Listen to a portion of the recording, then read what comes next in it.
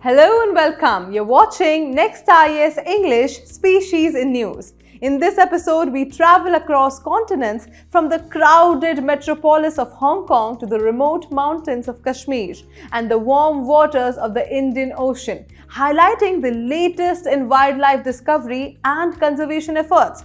Let's begin with a remarkable tale of a threatened bird finding an unexpected home, Yellow-Crested Cockatoos, an urban refugee.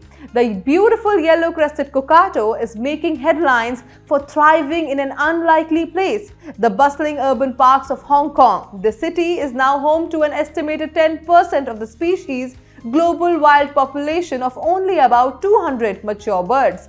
These cockatoos, easily recognized by their bright yellow crest, are native to Indonesia and East Timor, where they prefer open forest habitats. Their survival in Hong Kong is a unique example of urban biodiversity, but the species remain critically endangered globally due to illegal trade and habitat loss in its native range.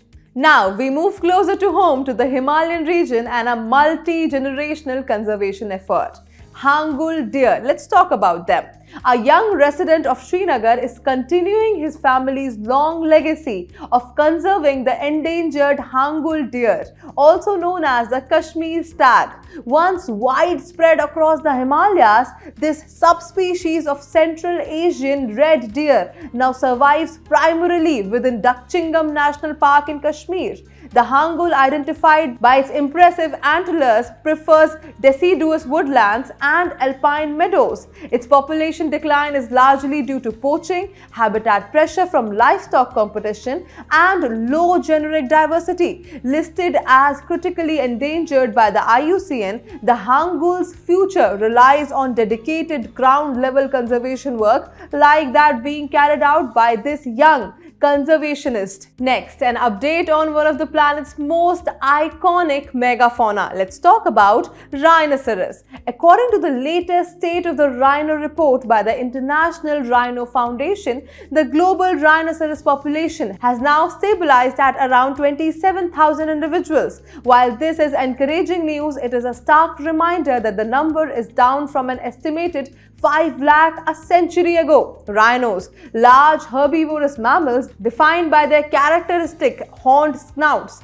include 5 species across Asia and Africa: the black and white rhinos in Africa, and the greater one-horned Sumatran and Javan rhinos in Asia. Despite the stabilization, they still face severe threats from poaching, habitat fragmentation, and climate change, underscoring the need for continuous, rigorous protection efforts. Finally, to the marine waters of South India, celebrating an international endorsement of conservation. Let's talk about Dugong.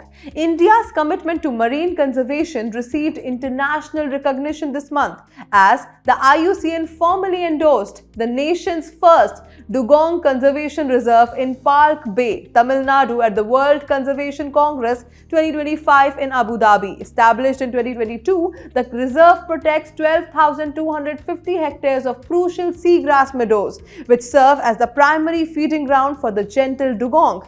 This large herbivorous marine mammal found across the Indo-Pacific is highly dependent on these meadows. Dugongs are listed as vulnerable by the IUCN and face threats from habitat degradation and destructive fishing.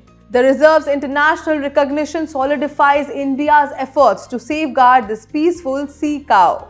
And that is it for today's episode of Species in News on Next IAS English. From urban cockatoos to the recovery of the global rhino population, these stories reflect the combined efforts of local communities and global conservation bodies to protect the planet's diverse wildlife. So, stay curious and stay connected with nature. I will see you in another episode. Until then, bye-bye. Take care.